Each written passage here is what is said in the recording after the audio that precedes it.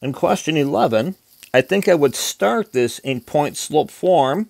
We have to do all three answers, but I would start it in point-slope form because I have the slope and I have a point. So let's just write it in point-slope form. So we're going to say y minus 8 equals negative 4 times x minus a negative 6, which I think we'll write as x plus 6. So there it is in point-slope form.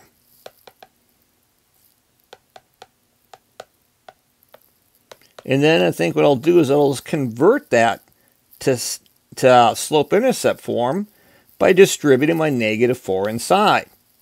So if we distribute our negative 4 inside, we get y minus 8 equals negative 4x minus 24. And then we'll add 8 to both sides. And we'll get y equals negative 4x. And then negative 24 plus 8 is a negative 16. And then to put it in standard form, let's write that in slope-intercept form.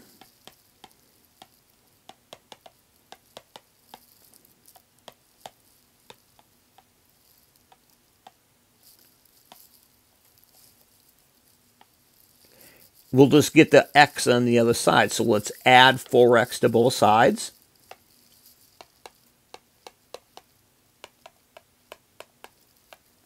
So standard form is going to look like 4x plus y equals negative 16.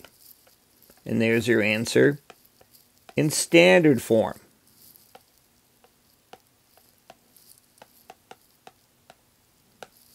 Now on the next one, they're giving us 2 points, but we start off the same way. But I think what I'll do is I will write the slope first. So to find the slope, we subtract our y, so negative 7 minus negative 3 all over 3 minus a negative 3. So when we do that, we get 10 over 6, which actually is going to be 10 divided by 6 would be 5 over 3. Oops. I just noticed I made a mistake there, didn't I? Let's redo that. Negative 7, I didn't notice the negative. Negative 7 plus 3 is negative 4 all over 6. So I divide that by 2, and we get negative 2 over 3.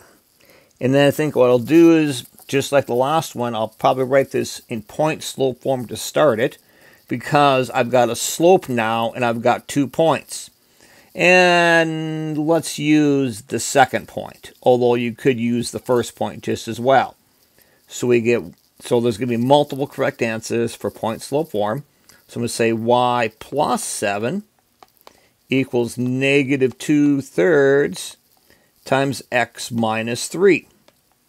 I could have, instead of writing positive 7, I could have written negative 3. Instead of writing negative 3, I could have written positive 3 because I'd have to subtract a negative there.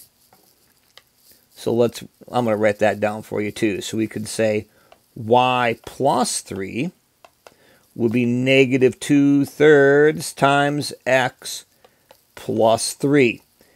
You don't need both of these, but you need one of them.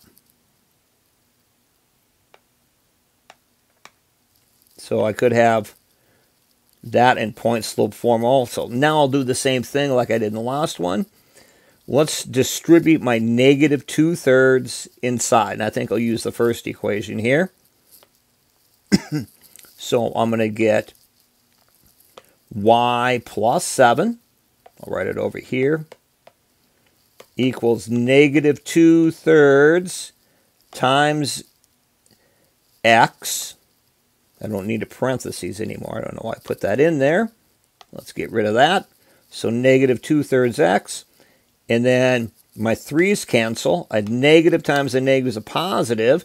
So plus 2. And there's your slope-intercept. We have to do a little bit more now to put this in standard form. Remember, standard can't have any fractions. So to change this to standard form, I think what I'll do is I'll multiply everything by my fraction. I'm going to clear my fractions just like I did in chapter 1. So I'll get 3y plus 21 equals negative 2x plus 6. Notice the reason I multiply by 3 is to get my 3's to reduce. So I get negative 2x, and then 3 times 2 is 6. Now I'll do like I did before. Let's get all the numbers on one side. I think I'll move my 2x actually first. So I'll add 2x at this point.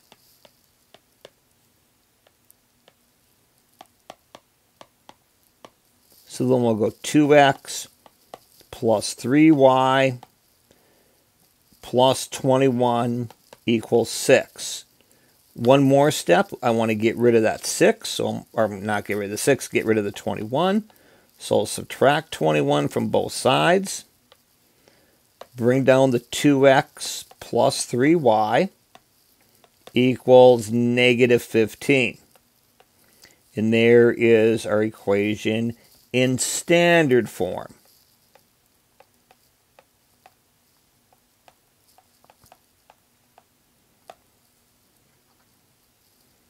Now, if we take a look at question 14, I want to know which equation is represented by the graph.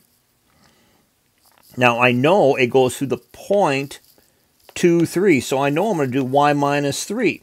Well, the only one that has y minus 3 in it is choice B, isn't it? They don't have to do any extra work there because choice B is the only possibility I could get to have that in point slope form.